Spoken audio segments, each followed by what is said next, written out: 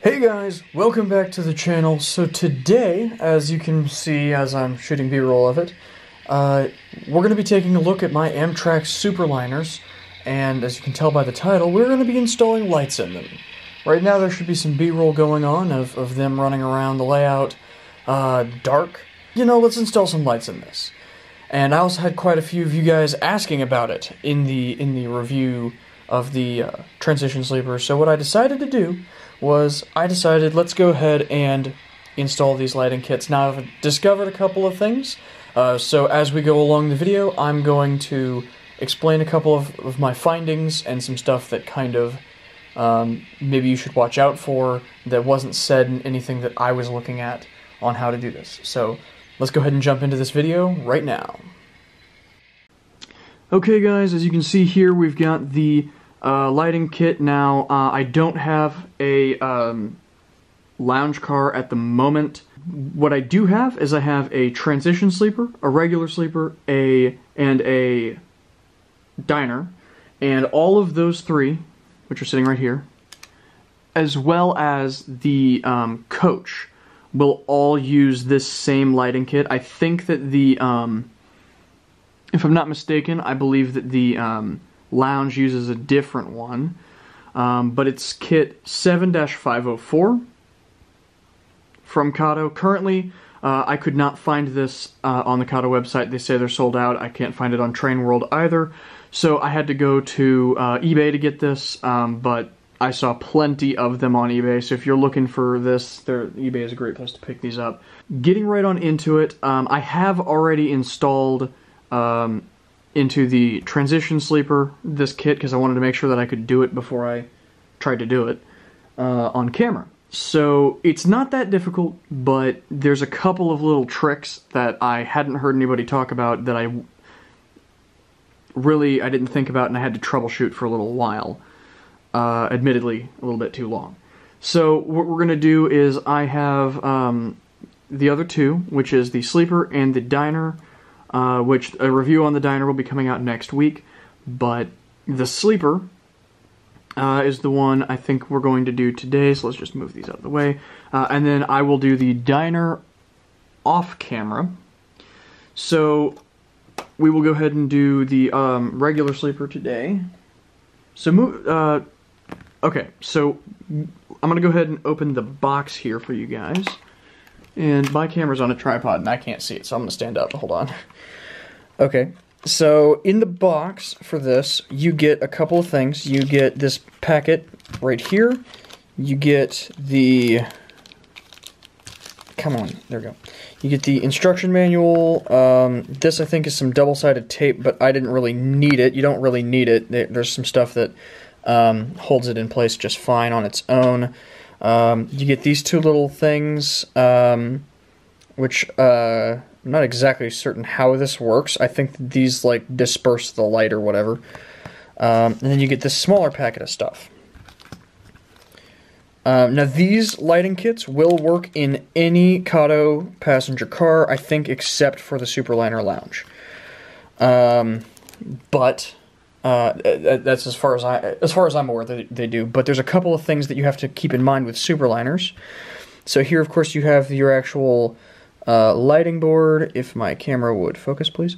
You have your actual lighting board here. You have the little framing thing that holds everything together.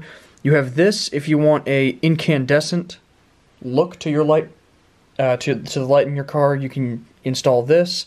I don't. I want the I want it to look what is it called?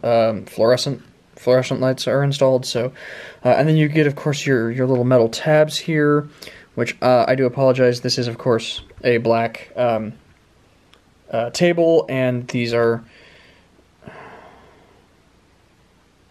kind of a metallic black color. And then you get these two rods. Now, what these do is they go from the bottom of the car to the top of the car, but you'll see that there is a bit of a problem in that they only go up halfway. So these are fine for any car that is like a Viewliner or a streamlined something or an old Pullman, whatever Kato has. I don't really know what they have off the top of my head. So these are actually too short, so we're going to chuck them aside. And in the box of the Superliners, you should have a parts package. This came out of the box of the Superliner kit, not the lighting kit. So keep that in mind. If you have the Superliner already, then you're good to go. Dumping this out, this has, of course, the stuff for replacing the couplers with a different type of coupler.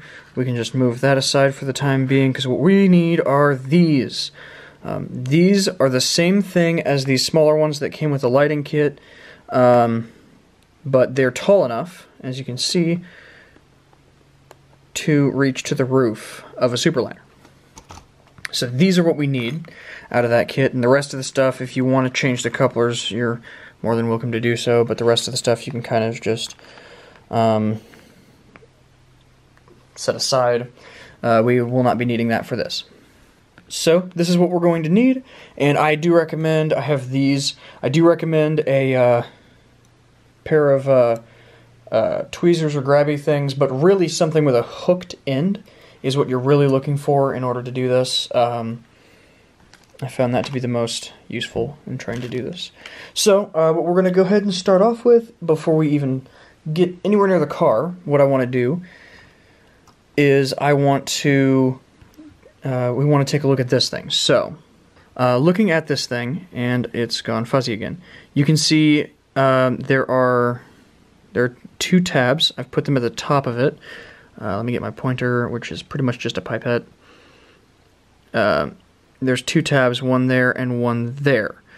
If we take a look at the, orient this correctly, if we take a look at the circuit board, you can see there are three holes. There's one in this corner, and then there's two at these corners.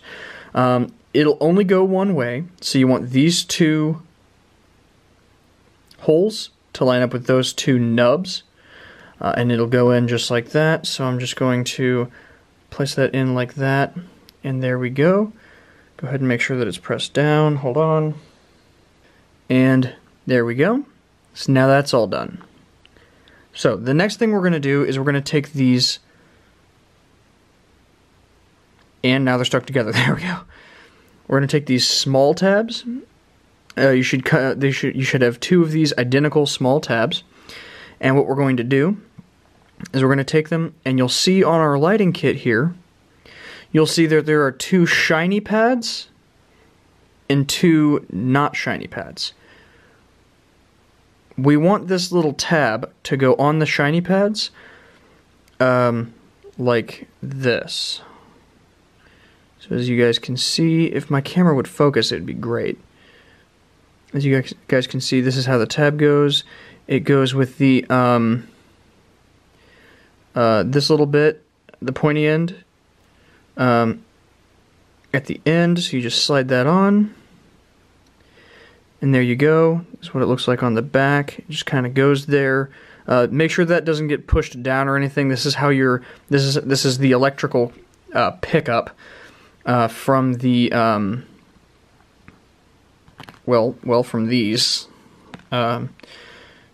So this is rather important. This is not squished or anything, and properly. It's gonna be very important that this stuff is properly aligned. Okay, and I'm just gonna do the same thing on the other side, making sure that it is nice and aligned and everything, that it's all good. Alright, now the next thing we're going to do is we're going to take these pieces. Now if I set them oriented the same way, you can see that these pieces are not equal. They're opposites. So we need to keep that in mind when placing these. So these are going to go on. How does this go? This goes, yeah, this is going to be going on this side. So this is going to be going on this side. So what you want is you want to slide it on. It has that same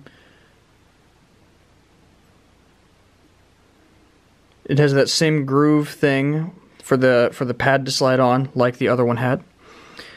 And we're going to go ahead and slide that on, and you want to make sure you're doing it on the right side so that the long tab thing that sticks out in an L is going to rest on top of the previously placed tab.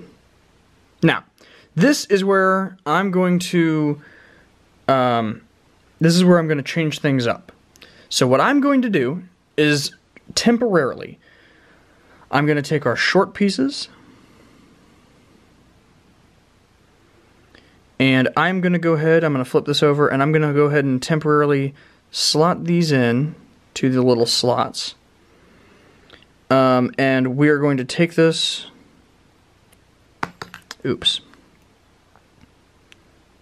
we're going to take this over to the layout really quickly so that I can show you guys something. Okay, here we are at the layout. I've got the track power off at the moment, but what I want to do is I want to take these two tabs and I want to take them and put them onto the track with track power on so that I can make sure that this thing works. Because what I found whenever I was putting this together, I put it all together, I thought I did it right, and I put the car on the tracks, put everything back together, and nothing happened. So what I assembled the second one. This is actually the third one that I'm assembling. I assembled the second one and just kind of did this test with it on the tracks just to see, okay, what am I missing? What am I messing up here? And it lit up only whenever I pressed on one of the tabs on the back. So I had to bend that tab just a little bit to make sure that it would go in and everything and have good contact. You want to make sure that everything has good contact before you put it into the car, because otherwise you're going to have to take the car completely apart, like I did. So don't make the same mistake as me. That's why I'm showing you guys this. I'm going to go ahead and apply track power.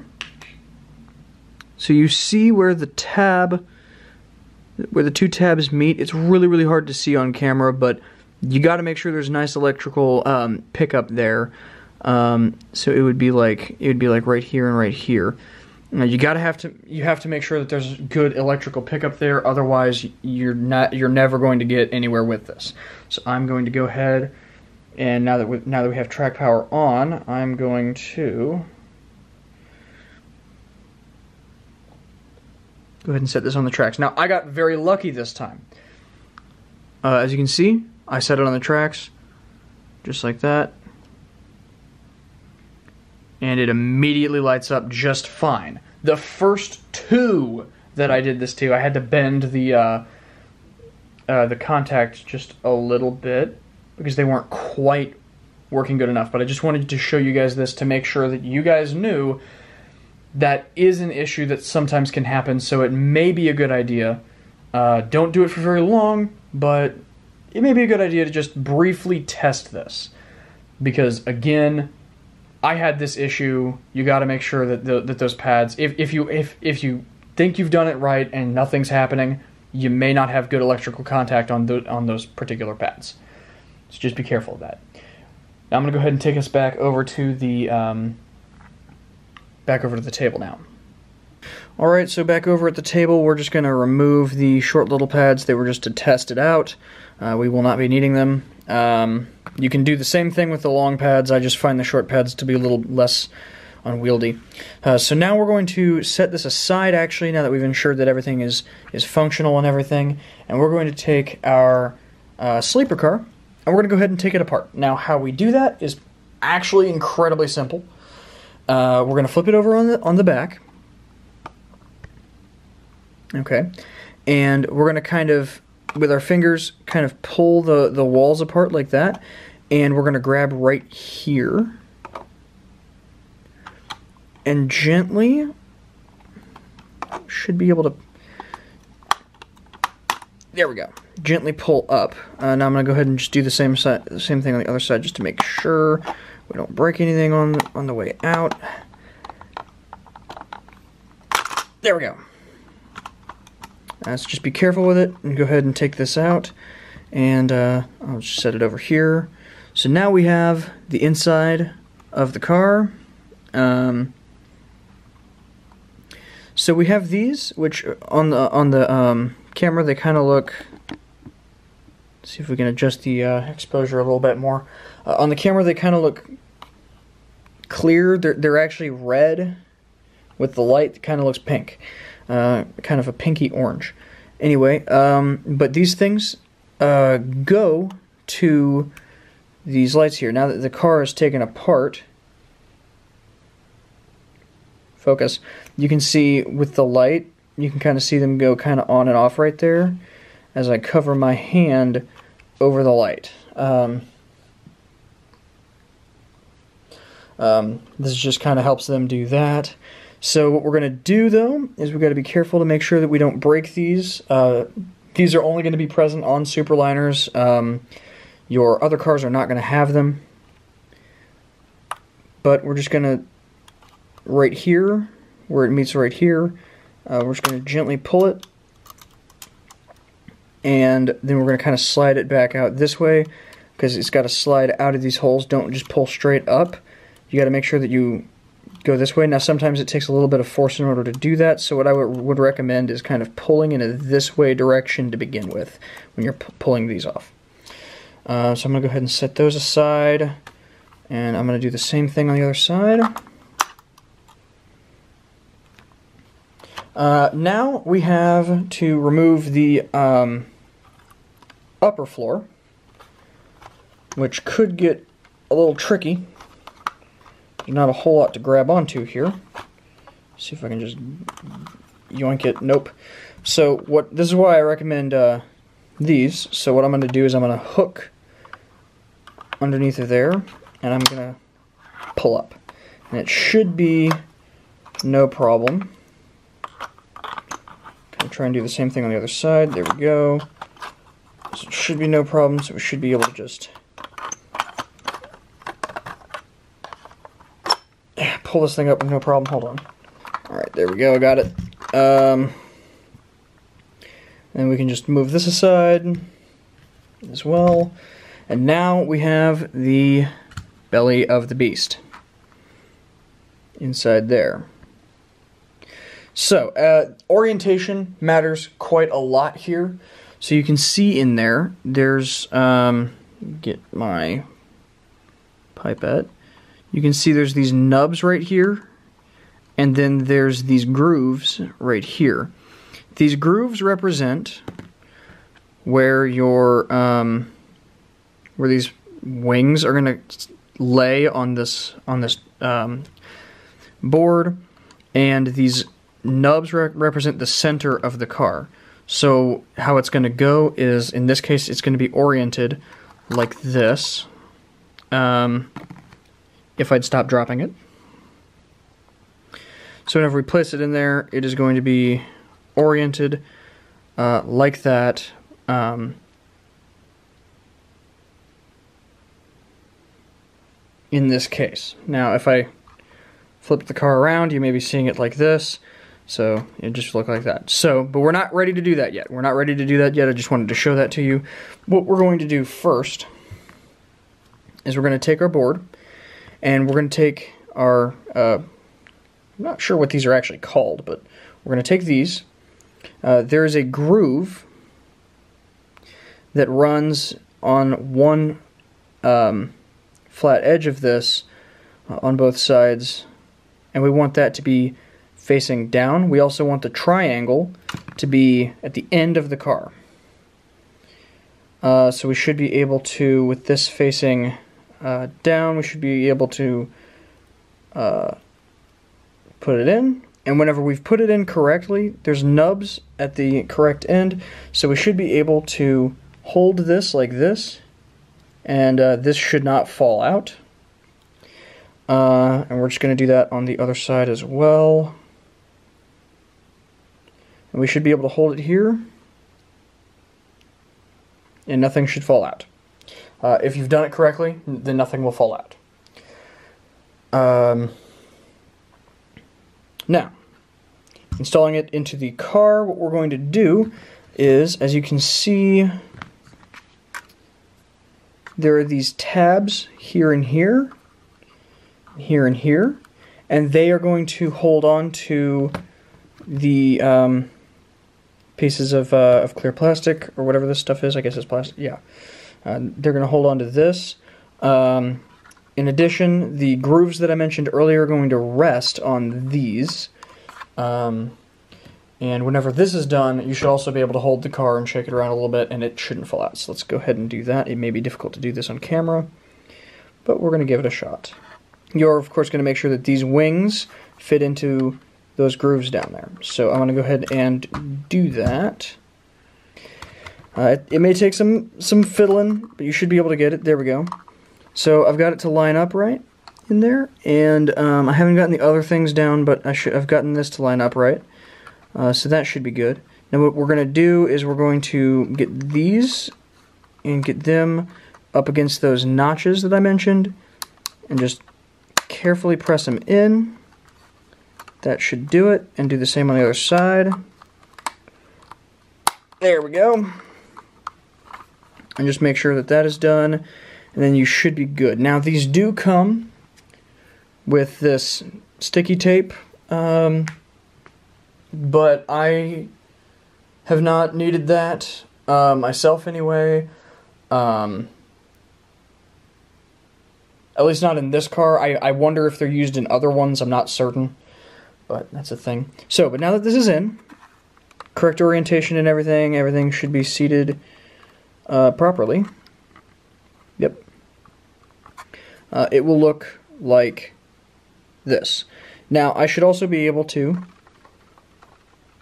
This looks a whole lot more violent on camera, but I should be able to shake it around and it will not fall out. Again, if you've done it correctly, it won't fall out if you turn it upside down and shake it around and everything. That's how you know you've done it correctly, but you also have to keep in mind the orientation, because it will not fit together correctly when reassembling everything if you haven't, if it's not at the right orientation. So, moving along, we're going to go back to the bottom piece of the car. And you can see right there that little copper-colored shiny bit there. That is actually a piece of a circuit board that is in the bottom of this to get track power. So what we're going to do is we're going to take our long little metal stick things. I have no idea what really to call these. And we're going to take the rectangular tab end, and we're just going to slide it in carefully. And we're going to do that on the other side.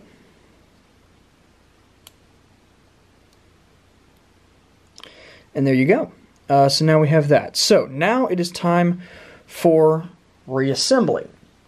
Usually Kato cars will have an arrow imprinted into it either right there or right there on the car. And whichever side it is on, that is the arrow side. And usually, I think it's on the bottom of these, the upper decks. On either end, you'll have an arrow. Now, I'm not seeing that on this one, which is mildly problematic. So I now have to figure out how in the crap this thing goes back together. There are, on each side, there's this notch right here. You can see it's the biggest notch along this side.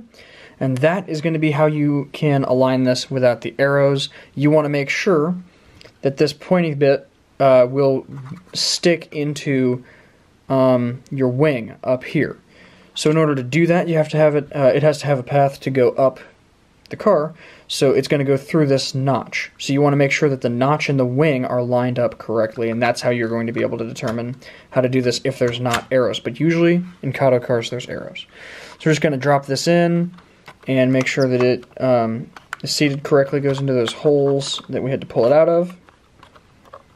Then you should be able to, because it's kind of slippery, kind of a plastic, glossy, you should kind of be able to not pull it out. I mean, you may be able to, but you should kind of have to struggle a little bit to do so. Okay, so it looks like that's good. So the next thing we're going to do is we're going to slide these back in. So how we're going to do that is we're going to make sure that they are seated. So we want to make sure that they're sticking out of these holes. So you can kind of see there's one sticking out. It's really hard to do this. Oh, there's both. It's kind of hard to do this on camera. And then once they're both sticking out, we're just going to push the nubs into these holes. And we're going to do the same on the other side. Now, the next thing is where it gets interesting. This is the final assembly of this. Okay, so now we're going into the final assembly process. So these two tabs should have, there should be like that groove there, and there's another one there. And these, they have to be oriented correctly. So if you line them up next to each other like this, you should be able to see the tabs will line up with the grooves, which in this case they don't. So we'll make sure to turn it around, and now they do. Now, again, most of the time, Kato cars have an arrow. At least new ones do for sure. They'll have arrows pointing you in the right direction, but of course, this one doesn't for whatever reason. So, we're going to go ahead and we're going to make sure that these tabs go into those holes so that they can seat properly into the metal tabs on the board, and then we're going to make sure that the rest of this is seated down properly. And there we go. It's fully assembled. Now I'm going to go ahead and take it over to the layout, and I will go ahead and show you it, and go ahead and do the last one. I'll show you all three of them together, and I'll meet you guys over there. Okay, guys, I've got it all done. I've got all three of them assembled. I've already tested them, so I already know that they work because I wanted to make sure that they would. But I'm going to go ahead and apply track power so you guys can see them. Look at that, guys. That looks so good. Oh, man. I think these are some of the best looking lighted cars I have. The other ones are very... They flicker a whole lot more, too. But these... Look at that. That is smooth. Look at that. They do flicker sometimes. They're not perfect, but... They're a whole lot better than older lighting kits. So look at that. That is nice. I hope you guys did enjoy this. I did have to fiddle a little bit with the one that I did on camera, probably just because I did it on camera and can't get everything. It's harder to get everything perfect doing it on camera. But I mean, it was. I just had to basically wiggle it a little bit and get it to work. But I hope you guys did enjoy. If you did, do me a favor and go ahead and hit maybe that like button at the bottom of the video. I will link in the description the reviews for the transition sleeper, which is that one, and the one for the diner will be coming out next week. Once that has been released, I will also put that in the description as well, but you can also just hit the bell icon and you'll get a notification whenever that video is released. That should be coming out next Wednesday. So I hope you guys did enjoy, and I'm gonna go ahead and do a run by, maybe even a few with these, because they look really, really good. So enjoy that.